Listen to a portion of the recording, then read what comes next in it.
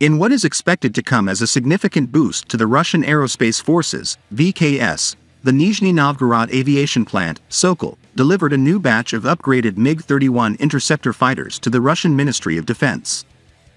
The modernization work was completed in accordance with a state defense order, and the upgraded aircraft have been sent to their permanent airfields, according to a message posted on the Russian United Aircraft Corporation (UAC) Telegram account, which controls the Sokol plant.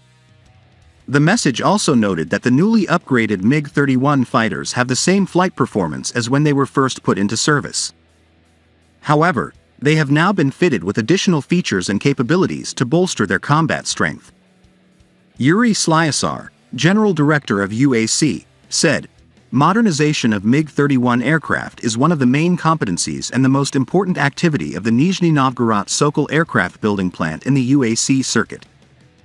The enterprise fulfills its obligations to provide the Russian army with the necessary aviation equipment. In the future, work will continue within the framework of the execution of contracts for the current year." Slyusar added that the enterprise fulfills its obligation to provide the Russian army with the necessary aviation equipment. In the future, work will continue as part of the execution of this year's contracts. The UAC, however, stopped short of specifying what variant the aircraft has been upgraded to. When the plant was embarking on the upgrade program in November 2021, staff from the Nizhny Novgorod aviation plant stated that following significant maintenance and upgrades, the combat effectiveness of MiG-31 fighter interceptors would increase threefold.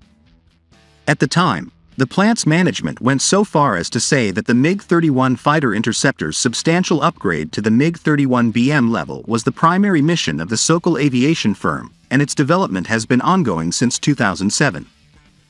The upgrade program to the MiG-31BM variant level has since caught pace, despite the Russian invasion of Ukraine in February and the resultant protracted war that refuses to end. In December last year, the combat air arm of Russia's Central Military District, TSVO, stationed in the Krasnoyarsk territory, received two upgraded MiG-31BM fighter interceptors. This has fueled speculation that the aircraft has been upgraded to the MiG-31BM version. The MiG-31BM is known to be the most advanced and efficient iteration of the original MiG-31 Foxhound. According to sources in local media, it is one of the few Russian aircraft capable of intercepting and destroying cruise missiles that are flying at very low altitudes. It can be fitted with various Russian air-to-air and air-to-surface missiles, and its ability to intercept 24 targets at once is particularly noteworthy. Currently, Russia has 3 squadrons of the MiG-31BM, or about 90 active fighters. Since the UAC did not specify either the variant or the number of upgraded MiG-31s delivered, it is hard to say whether the RUAF has received an additional regiment of MiG-31BM.